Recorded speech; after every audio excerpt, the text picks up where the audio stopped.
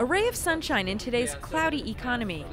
Ornamental trees and shrubs are king of the crops at $419 million, says the just released annual crop report for the county. They're followed by indoor flowering plants, bedding plants, and avocados are number 4 on the list.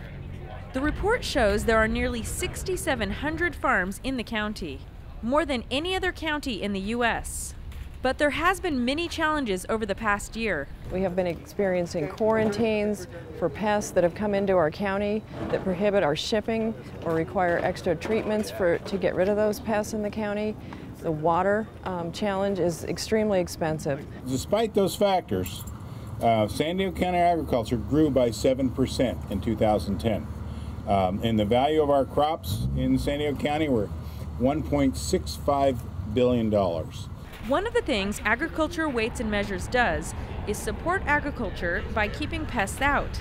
Pest detector dogs Drake and Friday are trained to sniff out agricultural pests in incoming packages. Humans can only detect pests visually to a certain extent, but dogs can smell them. They can smell plants and plant materials and fruits that are being shipped in packages from all over the world, from different parts of the United States or California, that should not be coming here and may contain serious pests. Over the last year, they've inspected over 10,000 packages, finding 750 containing illegal plant material. For CTN.org, I'm Suzanne Bartol.